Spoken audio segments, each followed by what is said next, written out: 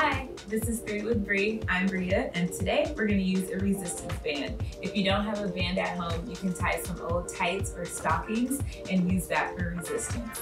Let's go. For legs, we're going to do a little Fonda. Loop your band around the legs, an inch above both knees. Lie down on your side.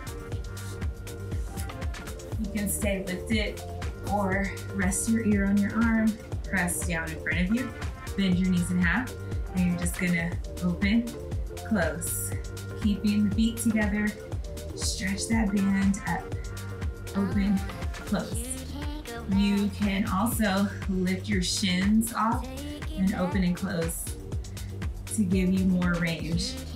Open to your clam and close. Control it, keep your toes together, stretch the band like you're trying to pop it. 30 seconds. Relax your upper body. Keep pressing that front hand into the floor.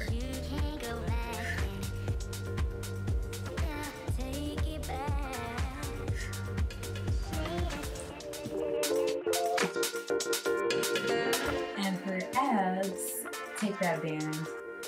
You're gonna stretch it, pull back and twist, and up. Pull back and twist, and up. Pull back, up.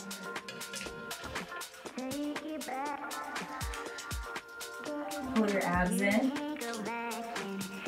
Navel pulling down towards your spine. Really twist from your obliques. Use your breath. Shoulders pressing down. 30 seconds. Alternating.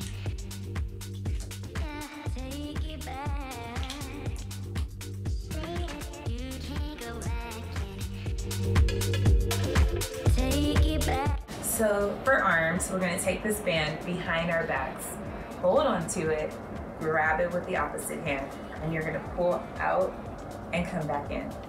Pull out and come back in. So you're really holding that band tight behind you. And you're gonna pull to the side, keeping the elbow tight. Pull, in and out. Pull, you can go slow. Exhale, or you can go quick. Like you're punching. So you're working your shoulder, bicep, chest is lifted and proud.